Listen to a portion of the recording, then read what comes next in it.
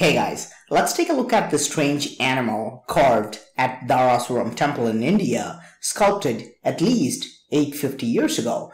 As you can see, it has 8 legs and a very unique face. Now quick, what do you see? Do you see an elephant or do you see a bull? If you see both right away, congratulations, because your mind is very sharp.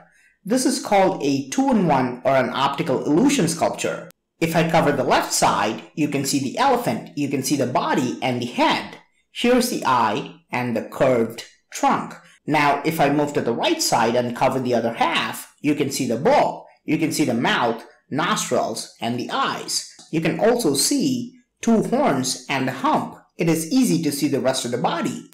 Looking at the whole picture, you can see how the body parts of 2 animals are skillfully overlapped.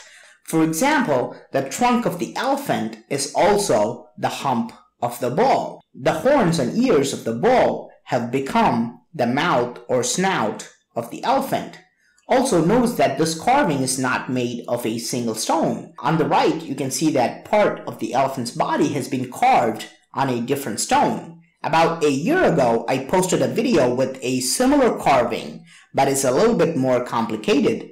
This carving is found in Mahabalipuram, and you should be able to see a baby elephant and a baby calf as well. I'll post a link to it at the end of the video.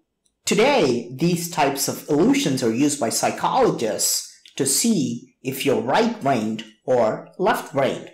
So look again and tell me what you see, the bull or the elephant. Do leave a comment. I'm Praveen Mohan. Thank you for watching and talk to you soon.